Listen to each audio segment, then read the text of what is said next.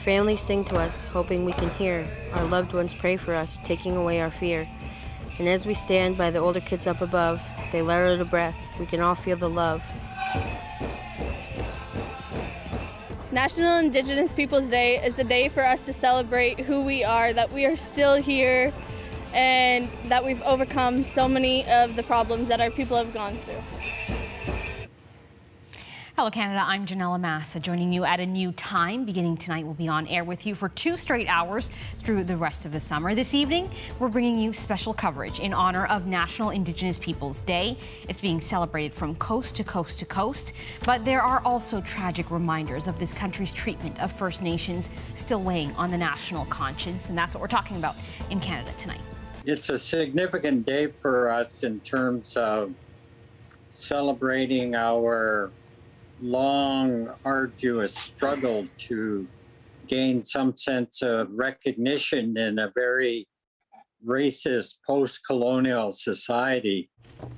Key themes this year focus on how Canadians can be better allies and the importance of passing on Indigenous culture. But of course, the conversation isn't complete without acknowledging the discovery of the children's remains at a Kamloops, BC residential school last month. I thought it was important to use the color blue to represent the spirits, because in our lodges we are taught that we come from the stars, and that color is blue. And when we're in those lodges, our spirits appear as blue orbs. So these are 215 orbs, and each one is a fingerprint. The Stand Strong Children mural in Selkirk, Manitoba is dedicated to the legacy of residential schools. A section was recently added to mark the remains found in BC. It's one of the countless examples of Canada's cruel treatment of First Nations, and one that will play a significant role in our discussions here over the next 2 hours. Let's talk about what this day means for Indigenous people after weeks of renewed tragedy. Let's bring in Crystal Gale Fraser. She's Assistant Professor of History and Native Studies at the University of Alberta. She's Gwich'in and joins us from Edmonton on Treaty 6 homeland of Métis Nation. Hi, thanks so much for being with us. Yeah, hello. It's great to be here tonight. So, Crystal, tell us a little bit about the history of Indigenous Peoples Day. For sure, very thoughtful question. It actually started out as National Aboriginal People Day, and this was made a special day in 1996. And this actually goes back to calls that was made starting in 1982 by the National Indian Brotherhood, now known as the Assembly of First Nations, followed up by renewed calls in 1995 by RCAP, or the Royal Commission on Aboriginal Peoples. And it was recently changed in 2017 to National Indigenous Peoples Day, and here in 2021 we are celebrating its 25th anniversary. Right, and so how is this day typically marked? I mean, we mentioned there that things look a little bit different this year, partially because of the pandemic, partially because of things that have happened in the news, but typically in previous years, how is this day marked and celebrated? Definitely widely celebrated with all sorts of communities. Here in Edmonton on Treaty 6 Métis homeland, there would be round dances, there would be outside festivals and feasts, there would be opportunities to engage in all kinds of cultural activities. Over the past year, we've seen a lot of that move online to online powwows, online round dances, online beading courses, even cooking classes on how to make bannock. And so I think that in this COVID world, we're really learning how to still maintain that sense of community, still celebrate together, but in a safe way according to public health regulations. Obviously, though, this year is, has a bit of a somber mood attached to it, given the recent discoveries in the last couple of weeks. And that's just one of actually a number of different stories having to do with Indigenous communities, dealing with injustice, tragedy. How is that impacting how today is being marked? For sure. I mean, the news out of Kamloops a few weeks ago, very tragic, very sad, heartbreaking. but definitely not surprising, unfortunately, to a lot of Indigenous communities. We've been grappling with the trauma and the loss around the Indian residential schooling system for decades now. And in a lot of cases, families knew that their children were missing. There were never any explanations offered. As I spoke about on other formats, residential schools could manipulate their records, and so these student deaths wouldn't be on file. But communities and our families have known these things for a very long time. However, it is another thing when your sadness and your loss is really launched into a national spotlight. And so I think for today, for this National Indigenous Peoples Day, the mood is still somber. We are still in mourning. We are still holding up our family. We're still talking about these things. And so even though it's still a really good day to celebrate our cultures, to come together, there is still a level of heaviness present in our communities as we try and look after each other. And if non-Indigenous people want to take part in this day, what do you recommend they do? Whether it is celebrating Indigenous culture and learning about it, but also wanting to take action in some of these injustices that we've been talking about over the last couple of weeks. For sure. And I really encourage everyone, all Canadians, to get involved in this day. I think education is key to understanding the issues, but also working forward towards reconciliation. And so, look up the 94 calls to action made by the Truth and Reconciliation Commission. The last updated number I heard a couple of weeks ago was 12 of the 94 calls to action have been implemented. I co-authored a piece in response to Canada 150 now 4 years ago called 150 Acts of Reconciliation, which is meant to engage everyday Canadians a little bit more with their families, rather than a large government institutional approach, which frankly can be a little bit daunting and intimidating. But the point here is that we're in this era of reconciliation. I hope, particularly after the news out of Kamloops, that this will mark the next era in reconciliation, where we can really start to work together in a meaningful way. Right. And this is where everyone really has to be involved in this. And so if you're feeling left out, if you're feeling like you don't know, that's okay. Take a chance. We're all going to make mistakes with each other. But the point is that we're doing it with each other together. Crystal Fraser, Assistant Professor of History and Native Studies at University of Alberta. Thanks so much for your time tonight. We really appreciate it. Thanks so much. Well, in light of the revelations over the past few weeks, more Canadians are asking, how can we be better allies to Indigenous people? Well, 16-year-old Isabel DeRoy Olson has some answers. She's an Indigenous actress, dancer, and contributor with CBC Kids News. Whenever there's something going on in the news about Indigenous peoples, it seems like I'm usually the one that my friends, and sometimes even teachers, turn to for answers. I got the chance to talk to two experts about what exactly Indigenous allyship is, and how we can all become better allies. I'm Larissa Crawford, and I am an Afro-Indigenous activist. My name is Cindy Blackstock, and I'm a member of the Gitxsan First Nation, and I work at something called the First Nations Child and Family Caring Society. What is an ally? Someone who stands with you in the realization of your rights. So when you see an injustice in the world, even if it doesn't affect us, because we know that if there's injustice in the world, then it really isn't living up to humanity's full potential. What are some other good things that people can do to be good allies? We need to be taking action if we are to be demonstrating allyship. It can be looking like supporting your peers, going to protest, writing a really cool project, and researching and becoming more aware of what different people face, different people's realities, and how you can support them.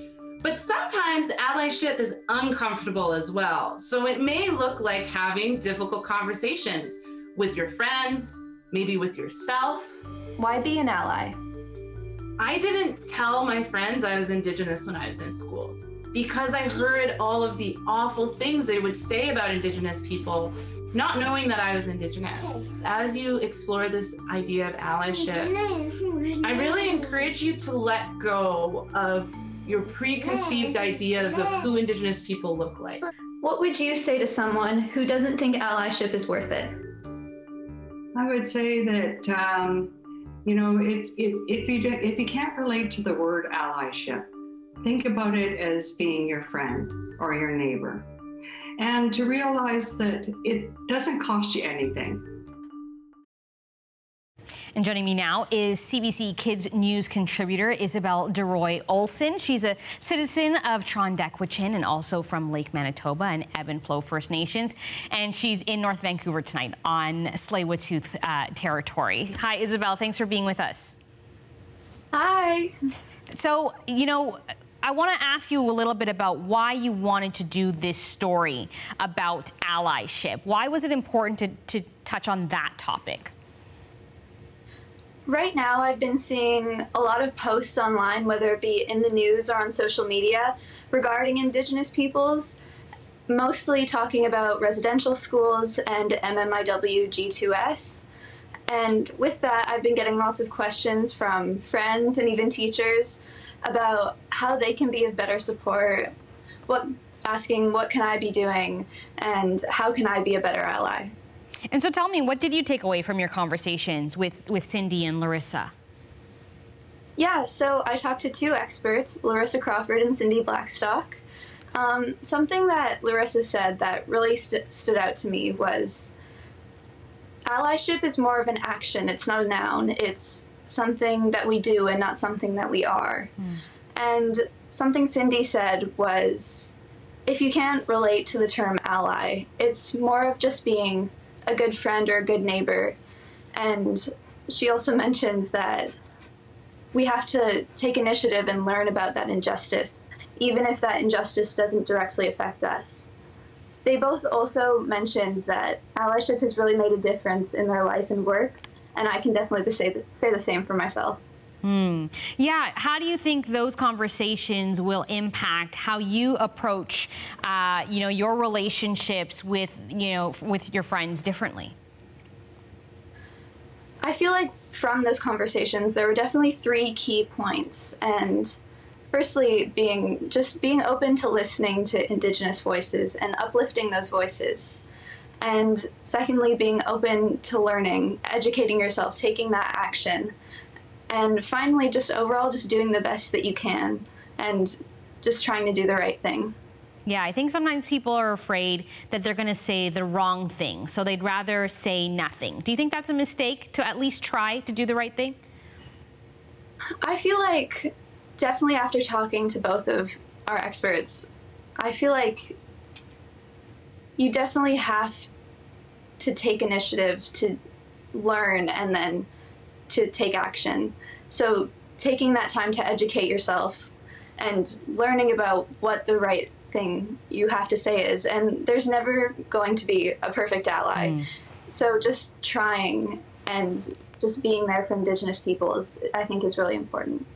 And before we go, let me ask you, you're joining us on Indigenous Peoples Day, and I've been asking some of our guests what it means to them. What does Indigenous Peoples Day mean to you?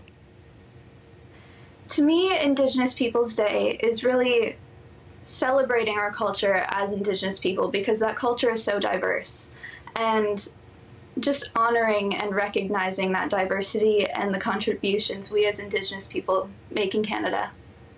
Awesome. Isabel DeRoy Olson is a CBC News contributor and a citizen of Tron-Dequichin. She's also from Lake Manitoba and Ebb and Flow First Nations. Thanks so much for chatting with us tonight. Yeah, thank you so much.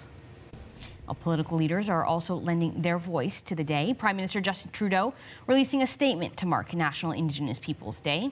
It reads in part, while today is a time to celebrate Indigenous peoples from coast to coast to coast, it's also an opportunity to acknowledge that there's much more work to do on the important journey to reconciliation.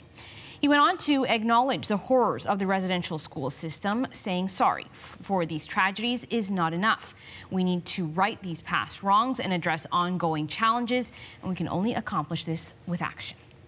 New Democrat Party leader Jagmeet Singh also shared his feelings on the day, reaffirming his party's commitment to getting justice for Indigenous people. For so long, Indigenous people and their culture and their language have not been celebrated. In fact, have been actively discouraged and have been suppressed. So it is so important for us to celebrate. Today is also a day where we've got to really recommit that not only should we celebrate Indigenous people, but we've got to fight for justice for the First People of this land. Well, one Indigenous MP is calling out the feds on what's supposed to be a day of celebration.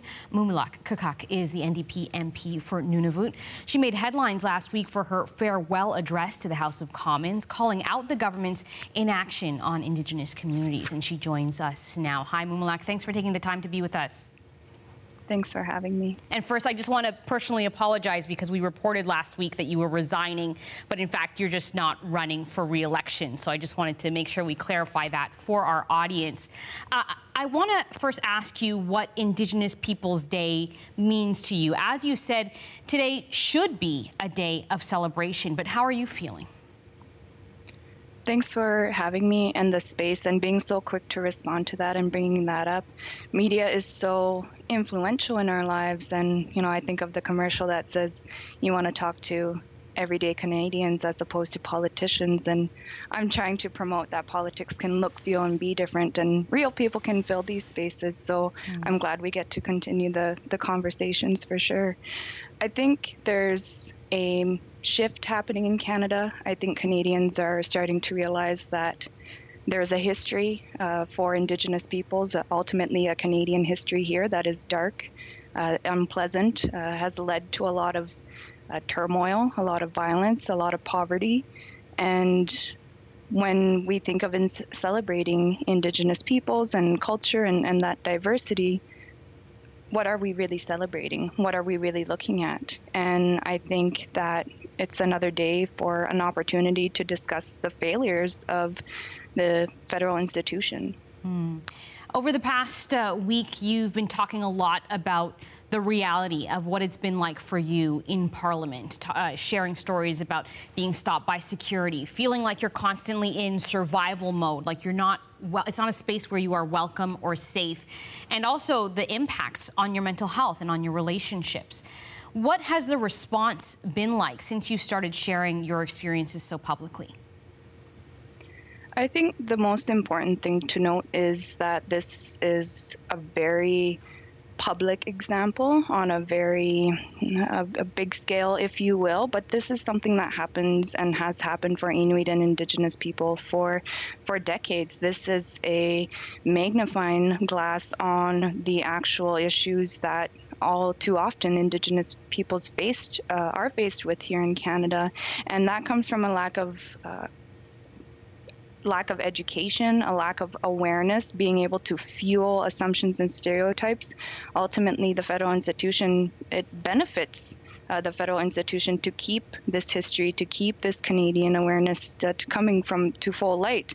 I think having the room to have been fortunately elected and bring these not new realities, but to bring more realities on this kind of level, I think is something that is the first time for it to be happening, but this isn't new. This isn't anything shocking. Quite frankly, the only people it's shocking to are white people. This isn't shocking to anyone that's Indigenous, anyone that's Inuk, anyone that's a minority. It's just it's a very big example in a very public position. And I think that might be why it resonated with so many people, because it's an experience that they could relate to, but on a much smaller scale, which doesn't capture people's attention. You talked about the pushback that you've gotten in trying to make change, and one of the examples you talked about was the difficulty, trying to make change with your housing tour. You saw many things on that tour: moldy homes, generations crowded into a room, and you brought that information back to Parliament. How frustrating was it to get the reaction that you did, or lack of? I mean, again, it's what we hear from the House of Commons all the time is that this isn't new information. We heard Mark Miller himself say that there were other members that had the similar experiences that I did when it came to security. And it's taken It's taken quite a bit for me to really wrap my head around the fact that I'm surrounded by not just dozens, but almost hundreds of people who willingly uphold systems and have direct opportunities to make change, and they really don't. We saw on PROC committee last week, I was trying to get Bill C-19 amended so that it could include Indigenous languages on the ballot. All we were trying to get the PROC committee to do was find it in scope, so meaning that they would at least discuss it on the committee. They wouldn't even discuss it on the committee. And you could see clearly the members that knew it was important, knew I was right in what I was saying, and still were towing party line and being told what to do and following that. I think Canadians, especially now that we're unfortunately talking about election, have an opportunity to really push agendas and people that benefit Canadians as a whole, as opposed to the rich and wealthy. Elect more people like me.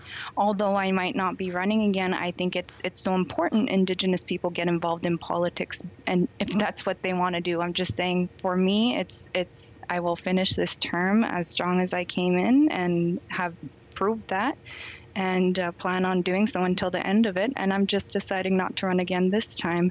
But I don't think and don't mean to imply that it's not ever a space that Indigenous people can be in, because we have to create those. You can say the same thing about Canada. You can say the same thing about many of our systems as a society.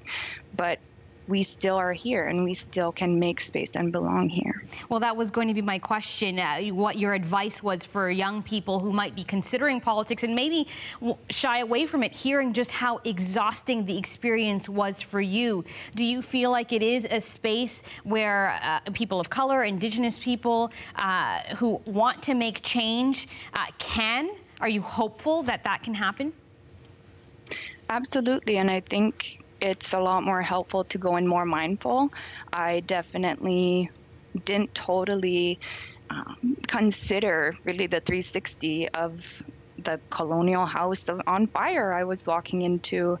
And in that, I wish I had taken more time to find those really grounding aspects of my life and what that relates back to. And it's being able to find that support, find your group, find your comfort. And if politics is something you want to do, absolutely get into it, go for it. And I would love to support any young, any Indigenous peoples along the way. I'm just saying it's not for me, Mumilak. And I hope that I can show, even though it's something that I've decided it's not for me, I've shown Canada that impossible is possible, and there can be hope where it's purposely put out, even in these kind of situations where it doesn't seem like there's a light or a hope. We have to create that. We have to continue to thrive and strive to be as strong and resilient as we can, and show other people that we can do it, and we can fill these spaces and be truthful along the way. And that's all I'm trying to do, and show people that you can, as long as you put your mind to it. All right, Mumilak Kakak is the NDP MP for Nunavut. She's in Ottawa tonight. Thanks so much for taking the time, and we wish you all the best on your next endeavor, and we'll be watching. Take care. Matna. Well, we've been talking about National Indigenous Peoples Day, but Canada Day is just around the corner, and while celebrations have already been scaled back by the pandemic, the apparent discovery of the remains of more than 200 residential school students in Kamloops, BC, has some rethinking or outright cancelling previously planned festivities. CBC's Erin Roman spoke with some local leaders. Take a look. Canada Day is usually a big deal in La Ronge, Saskatchewan. But this year, the celebrations are on pause. It's about the children. It's about the children that didn't make it home. The reported discovery of children's remains at the former Kamloops residential school has shaken the nation, and celebrating this country's complex legacy didn't feel right to some. The 215 children didn't have didn't have their parents to be there before they passed, or not knowing what happened.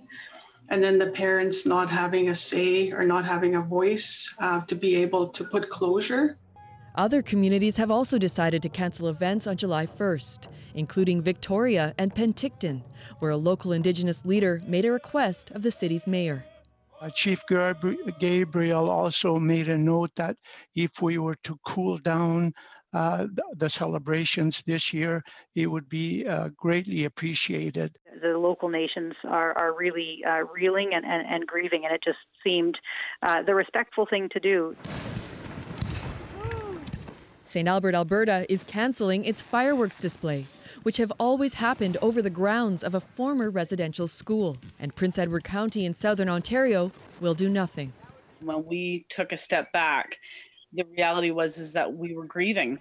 Ottawa's celebrations are mostly virtual because of the pandemic, but they are still a go for now. It should be revisited, but in a positive way. I don't necessarily think that people need to cancel their celebrations. I think it's important for us to stop, to reflect, and to take in the impact of that. Something that must happen, she says, before we can move forward. Erin Broman, CBC News, Winnipeg.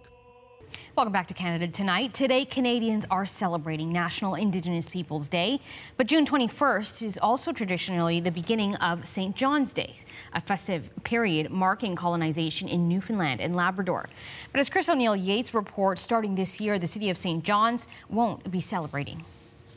As of this year, St. John's will no longer celebrate St. John's Days beginning today, June 21st. Instead, the city is encouraging people throughout the city to celebrate National Indigenous Peoples Day.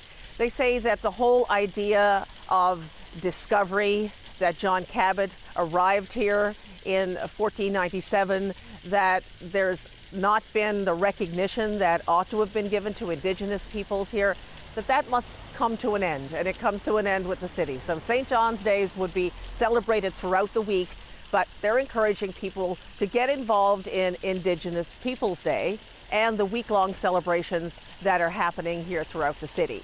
Maggie Burton is a city councillor in St. John's, and she explains why the time has come to just move St. John's Days to another time so that it doesn't conflict with National Indigenous Peoples Day.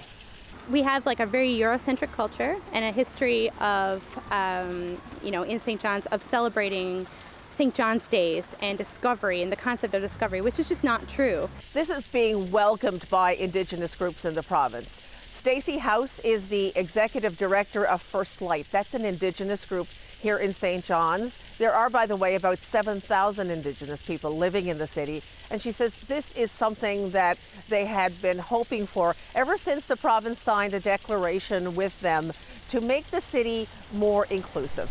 Here's Stacey House. We have a vibrant and strong culture that needs to be celebrated. There's a lot of education that needs to be done, a lot of awareness, but there's also a lot of beauty in our culture, and just a day to recognize our culture by, practicing drumming or different ceremony, and we encourage others to celebrate with us. So the celebrations for National Indigenous Peoples Day start today, but there are a variety of programs and events that they're encouraging everyone in the city to come out and enjoy, to educate themselves a little more on Indigenous culture and be part of those celebrations. And of course, this is part of the city's commitment to the declaration it signed a number of years ago with the Indigenous peoples of this city to make the city more welcoming and inclusive. Chris O'Neill Yates, CBC News, St. John's. Well, this year's celebrations of National Indigenous Peoples Day are especially poignant because of the recent discovery of the remains of hundreds of children at the site of a former residential school in BC. CBC's Kelly Ewan has more on how the day is being marked in the Greater Toronto area. This year, like the last, many events are being held online. We're giving thanks to through the fire. We use the sacred fire. Instead of gathering at Nathan Phillips Square, the city commemorating the day with a virtual guided explanation of the sunrise ceremony. What they represent is the 13 moons. Indigenous Peoples Day month is a chance to raise awareness of the history of the land, your history, all of our history. It also coincided with the official grand opening of the Mount Dennis Aboriginal Child and Family Services Center. This center is one step, only one step, but it is a step, a significant step in the right direction. The center, like the one already established in Malvern, will focus on the cultural needs of the Indigenous community through programs and services developed by them. Not only did they want a space where they could bring their children to come and learn, they wanted ceremony, they wanted culture, they wanted land, they wanted youth services, they wanted food security. Today's event's also a time of deep reflection as the country undergoes a reckoning with the discovery of children's remains at a former residential school in Kamloops, BC. It's a stark reminder of Canada's colonial past. In the city's West Donlands, a celebration to mark the groundbreaking on Ontario's first mixed-use Indigenous hub also carried a theme of reconciliation. By not forgetting that our collective hearts shattered and trembled upon learning about the findings of the remains of 215 Indigenous children. The hub will be the new home of Anishinaabe Health Toronto and include an employment and training center, a daycare, family services, as well as rental apartments. This project was framed as a reconciliation project. It's about placemaking as well. Many of the cultures in the city, of course, have a place, locations in terms of their communities. And now we have one. We're here to, I guess, celebrate a step closer to a dream that started many, many years ago. Kelda Yoon, CBC News, Toronto. To Halifax now, and the renaming of a park many say was long overdue. The park once bore the name of Edward Cornwallis, the controversial founder of Halifax, but is now officially named Peace and Friendship Park. CBC's Colleen Jones explains.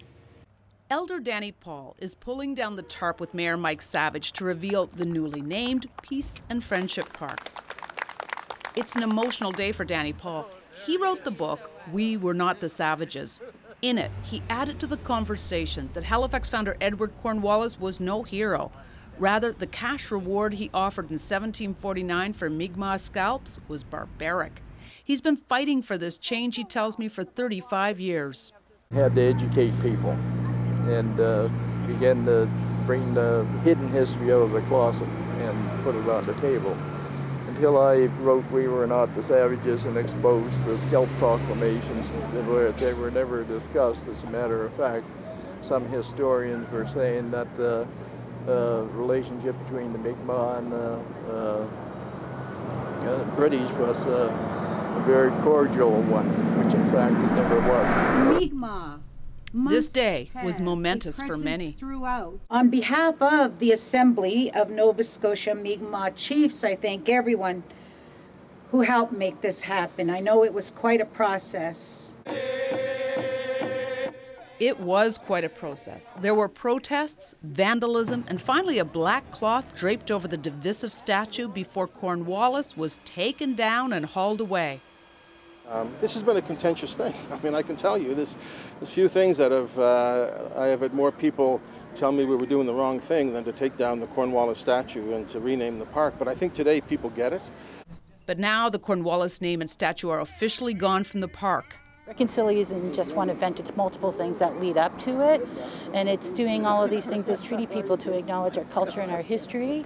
That's so important. So for me, this is like a huge step for our Indigenous community here in Halifax.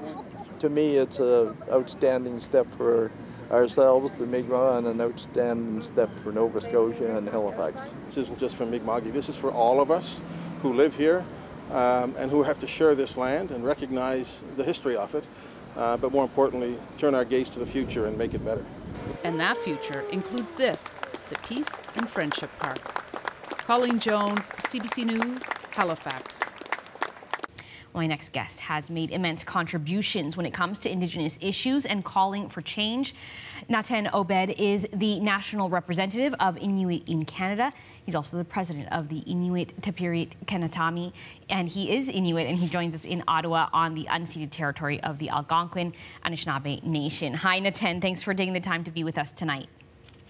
Oh, happy to be here, Janelle. So let me ask you first what today means to you. First and foremost, National Indigenous Peoples Day is really about the celebration of First Nations, Inuit, and Métis in this country, and just our incredible cultures, societies, and communities, our language, our relationship with the land, our families, and just the fact that we're still here, that we can celebrate living in a wonderful country, but also living in a specific Indigenous society. So I think of it first and foremost as a celebration. Yeah, you know, typically, as you say, a day to celebrate your culture, your language. But of course, this year, you know, these celebrations are happening on the backdrop of some really difficult stories. One being the discoveries in Kamloops, but really so many others, and capping off years and decades of injustice and hardship for Indigenous communities. How does that impact how you mark today? Well, I can't help but think of Bill C-15, the piece of legislation meant to implement the United Nations Declaration on the Rights of Indigenous Peoples here in Canada, and then think about the things that we've talked about on the national level, not just this month, but over the past 10 years, whether it's murdered and missing Indigenous women and girls, residential schools, you know, the finding of the remains of 215 children in a mass grave in BC. All of these speak to the idea that Indigenous peoples did not have human rights in this country. And so I think about what we are doing now, that to implement Indigenous peoples' rights, which are human rights in this country. And I can't help but think of both sides of that. The absence of and violation of human rights against Indigenous peoples led to the things that we have to go through today in reconciliation. And then the upholding of our Indigenous peoples' rights, which are human rights, leads us to a better future here in this country. You talked about the passage of the United Nations Declaration on the Rights of Indigenous People and some of the steps towards change. So a lot of your advocacy has also been around the environment and around sports. It's another conversation that we have a lot on the national level, right? The names of teams and, you know, Edmonton's CFL team changed its name. As you start to see some small steps of changes of things that, you know, you have been working towards and others as well, do you start to feel like there is very slowly a shift happening? I think we'll take every single positive piece of momentum we can and recognize we are still living in a society with great injustice, with a violation of human rights and systemic racism. Even if we are living in this space, there are more allies. There are more people and institutions and governments that are focused on making changes so as that the future isn't the same as the past.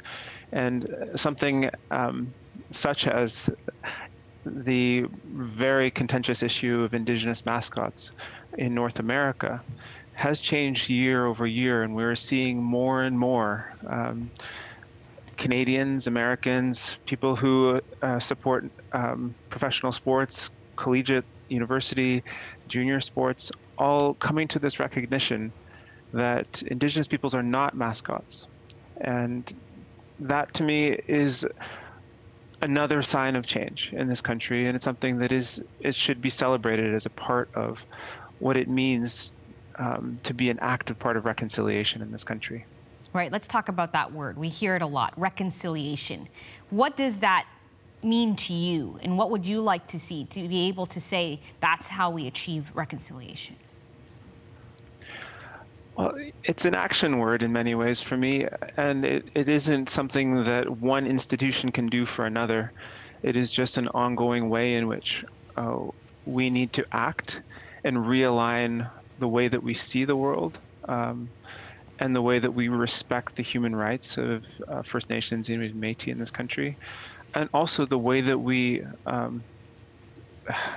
end systemic racism, upturn systems of oppression and policies and legislation that systematically create the realities that we were trying to push back against, the socioeconomic challenges that we have.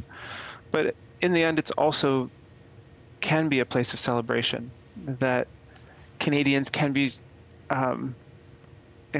celebrating First Nations, even Métis success and self-determination and the upholding of human rights alongside as allies for us and with us, instead of in the past where it was a very one-sided approach to it, whereas many Canadians felt like they could make decisions for Indigenous peoples rather than with Indigenous peoples.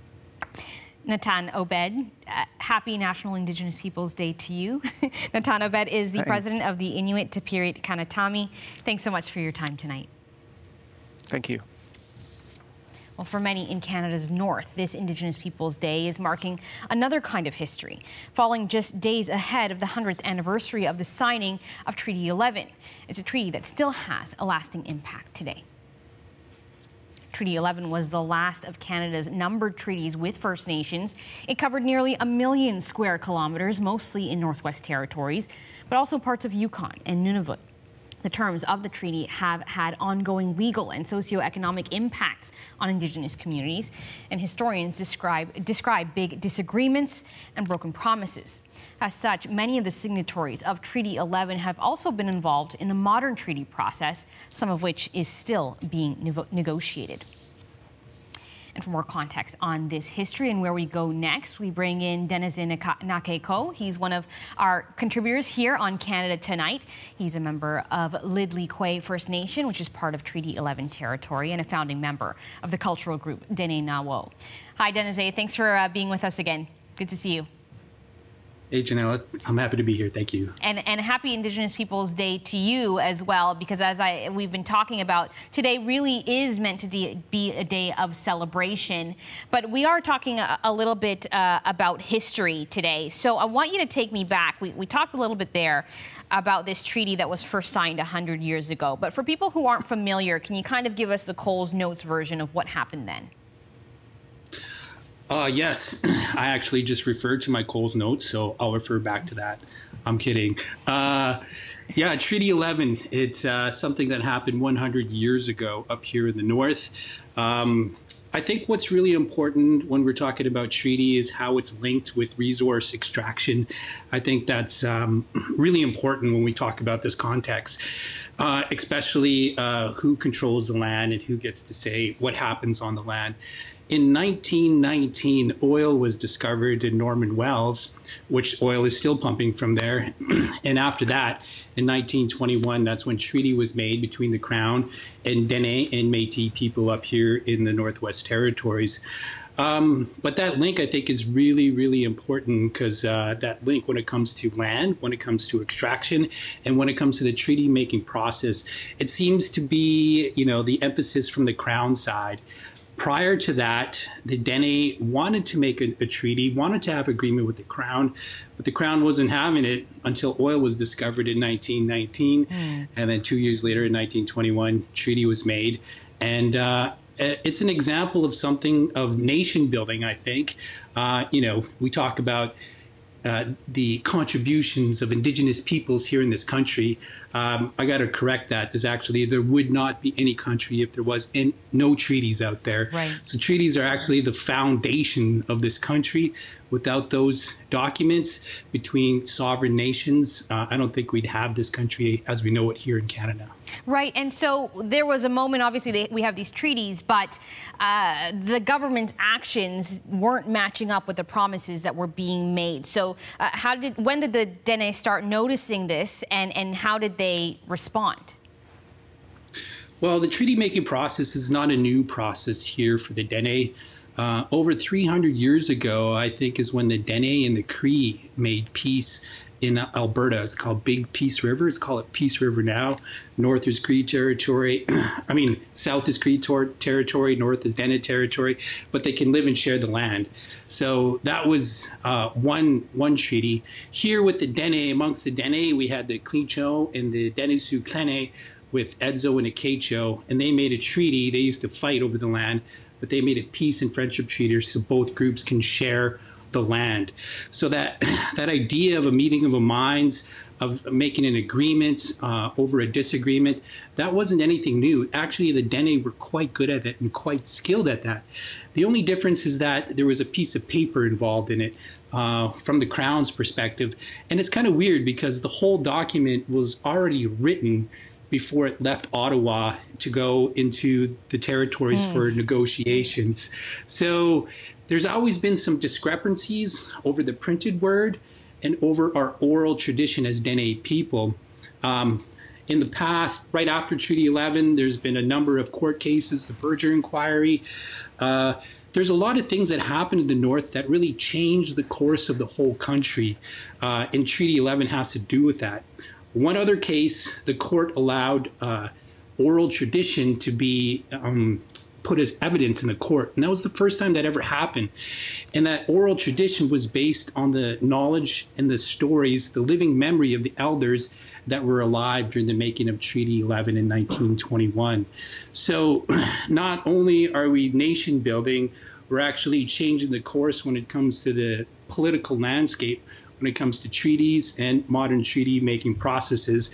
And for me, I think it's kind of a hopeful thing. I think it's a way for our country to kind of go in the future because, we've been here for over 150 years and it seems like all we have is problems and issues. Right, and this was going to be the last thing I was going to ask you because northern nations did eventually, as you say, start renegotiating some of these treaties, and some of those are still going on with land claim agreements. But what can we learn from Treaty 11 today? We can learn a lot. I think we can learn, if we look at the past, Canada can learn what not to do with Indigenous peoples. I think Canadians can learn a lot about that as well, too. But you have to think, Canada, we just inherited this government from the United Kingdom. It's a Westminster parliamentary system. It's based on very violent past. The House of Commons have to be 2 broadsword lengths away because back in the day they used to take their swords out, and they have a ceremonial mace to keep the order. But back in the day that was actual mace. So someone who was out of order, they were like, boom, you're out of order and out of life, next order of business. So that's the history of this colonial government.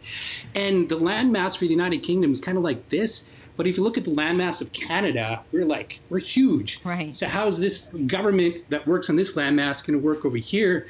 Plus, if we look at Great Britain now, they have Brexit, some issues with the European Union. The originators of this government, it's not really working out for them now. What makes people think that we can do it over here as well, too? So I think the way is through the modern day treaty process. Up here, we have the Clicquot government. And from my perspective, that's the most Canadian government we have because it was negotiated by the federal government and territorial government, Canadians, and Indigenous people, Clicquot. They have a meeting of the minds.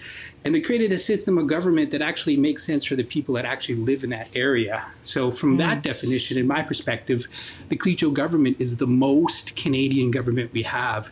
And I think this is one way, an avenue, I think we can go to if we could work together, that we can actually create a system of governments that actually make sense for the people that actually live in this part of the world. And I think that's through treaties, and that's through our relationships with Indigenous peoples. Dennis, it's always good to chat with you, and we appreciate the history lesson. Dennis Nake-Ko is the founder of Dene Nawo, and he is in Yellowknife tonight. Thanks so much for your time. Masicho. My next guest is the first Indigenous woman to be House Leader of any legislature or parliament in Canadian history. It's currently Manitoba NDP MLA. She was instrumental in organizing Canada's second National Roundtable on Murdered and Missing Indigenous Women and Girls, and recently was recognized with an Inspire Award for her work in public service. Nahani Fontaine is Ojibwe from Sagin First Nation. Hi, Nahani. Thanks so much for being with us tonight. Thank you for having me. So let me ask you first what this day means to you. I've been asking some of my guests that. What does National Indigenous Peoples Day mean for you? Yeah, well, it's certainly one of the best days of the year if you're an Indigenous person. But, I think it's important to recognize that, every day should be National Indigenous Peoples Day as the original peoples of our territories here across, from coast to coast to coast. It's a good day. It's a day to celebrate Indigenous peoples. It's a day to feel empowered as Indigenous people. It's a day for Canadians to move towards reconciliation. If there are any days that Canadians should be making an effort to educate themselves or stand in solidarity with Indigenous people or lift up Indigenous peoples or support small businesses of Indigenous peoples, today is that day. Overall, it's just a pretty great day. Yeah, and you know, as much as today is a day of celebration, we've been talking about how, you know, it's happening in the shadow of these events of this year. But the events of this year aren't new, because you've been working and advocating for murdered and missing Indigenous women and girls for a long time. And you were actually honored, as I mentioned, for an Inspire Award because of that. Can you tell me a little bit about that journey and what you learned about the resiliency of some of these communities? Yeah. So, you know, it's important to know that Indigenous people, specifically if we're looking at the issue of missing and murdered Indigenous women and girls in Two-Spirit, Indigenous families have been fighting for their loved ones well before it became on the national scene or in the national consciousness. You know, some of the most earliest cases of MMIWG2S are found along the Highway of Tears in the 1950s. I've met some of those families. And from that time, 1950, those families have been trying to seek justice within the judiciary and the, you know, policing institutions across the country. And, you know, it's a long journey. They're the ones that have brought us to this moment in history where we, you know, if you ask, I would suggest the vast majority of Canadians, they would know or have had heard of MMIWG2S. So families, first and foremost, have led Canada to where we are. And then obviously Indigenous women. Indigenous women have been on the front lines alongside families, fighting for the right for Indigenous women, girls, and Two-Spirited to be safe, to be, you know, safe walking down the street without being propositioned, to be safe, you know, on going anywhere and you're not stolen and you're not murdered. And so this has been a long-standing issue and a long-standing fight and struggle. And what I will share with this is that if you ever want to learn or see or experience forgiveness and resiliency and courage and strength and commitment and dedication, it is when you work with MMIWG2S families, because I have never met people in my life that are more dedicated and committed to their loved one and are so forgiving and generous and loving at the same time. They are really the quintessential examples of phenomenal human beings. And, you know, more often than not, they're not given that credit or that due or that recognition. You know, speaking of resilience and courage, you're also someone who exemplifies that, because you're one of the first Indigenous women to be the House Leader of any legislature or parliament in Canadian history. You know, last hour we spoke with NDP MP Mumalek Kakak, and she's been very vocal about the struggle to be an Indigenous woman and Inuit woman in that position. I want to know from you as well, you know, if you echo that sentiment, and also what's your message to young Indigenous women who may want to follow in your footsteps in a career in politics? Yeah, let me just say that I 100% support and stand alongside Mumalek. Everything that she put on the official record is 100% truth. And it's a truth that is not often highlighted or shared or spoken about, because, you know, the procedures and protocols and rules of any legislature across the country, you know, those have been nurtured and developed over generations by men. And so the practices of the House are men. In many respects, and I've said this more often than not, it is a space of toxic masculinity in which that is allowed to reign supreme. And so if you look at even just the architecture of legislatures across the country, more often than not, there weren't even women's bathrooms. And they were not designed with women in mind. And they certainly weren't ever considered that women would be occupying those same spaces with men. But imagine that as an Indigenous woman or an Inuk woman, right? Those spaces were even doubly not made for us. And so you come in, you're elected, you're duly elected, and you bring in with you all of your experiences and your expertise and your culture. And Indigenous women, no matter where you are, at the heart of the core of who we are matriarchs. And so we bring that in those chambers with us. And there is a lot of resistance to that. There's a lot of resistance to Indigenous women in those chambers, challenging all of the isms, racism, sexism, whatever you want to call it. There's a lot of challenge. And those spaces can be brutal. They can be absolutely brutal. It's my job as one of the few Indigenous women elected across the country to make sure that it is a space that's not brutal or harmful or violent to the women that are coming after me. And so that's why I go hard in the chamber. Like, I will call those things out, because we have to create a space where women, Indigenous, Black, women of color, are safe to participate in our democratic processes. It's not easy, though. Nahani, I wish we had more time to chat, because there's so much more that we could talk about, but we appreciate the conversation. Nahani Fontaine is a Manitoba NDP MLA and 2021 Inspire Award recipient. Congratulations on that, and thanks so much for being with us. Miigwech, thank you. It's a traditional art form in the Inuit community. Throat singing can mimic the sound of birds, the wind, the river, and many other things. A mother and daughter team are now sharing its beauty and significance with people across the country.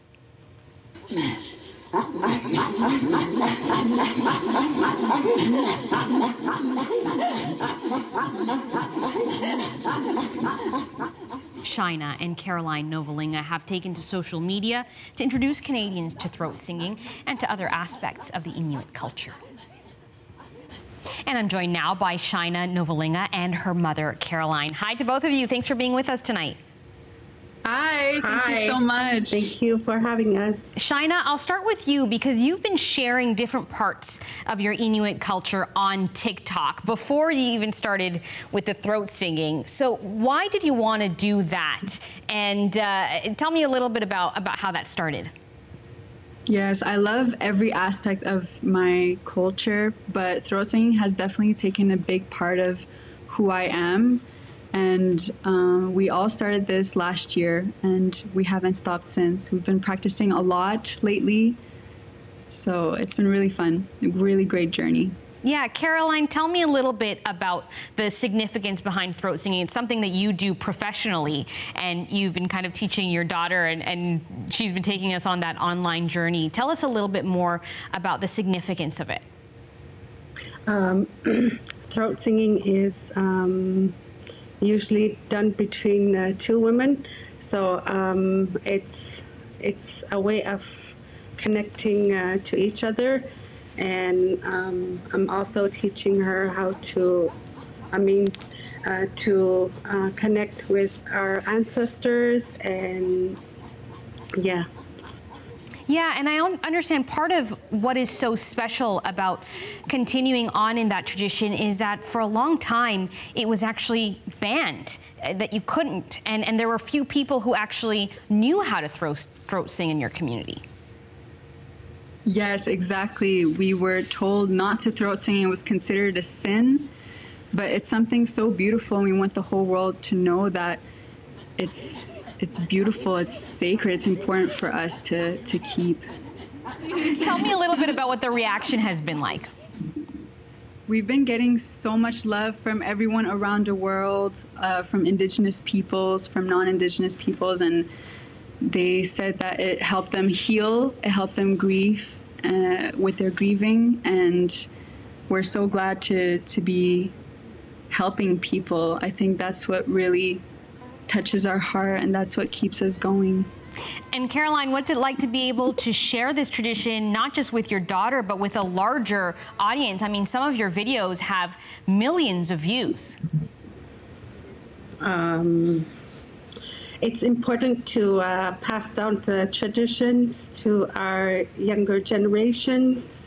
We've been getting messages from young people saying that they feel good from with their own skin. They're proud to be Indigenous. So I'm really grateful to be able to share it with everyone. And to get so much support and love.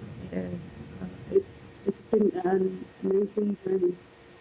Shaina, as I mentioned, you don't just do throat singing on your TikTok account. We just saw some videos there of you sharing different parts of your culture, some of your different foods and clothing. Tell us a little bit as you're joining us on Indigenous Peoples Day. What does this day mean to you? This day is really important to us because we are celebrating and honoring our people. Indigenous peoples have contributed so much for the land, for the environment, for thousands of years. And, you know, we are very resilient and strong. We want people to know that and appreciate us for who we are, who we've always been, and not the stereotypes that's been circling for years. We really want people to know us for who we are. All right, Shaina and Caroline, thanks so much for taking the time to be with us here on Canada Tonight. And we're going to give you a chance to share some of your throat singing with us and sing us out to break. Shaina and Caroline, this is The Little Puppy.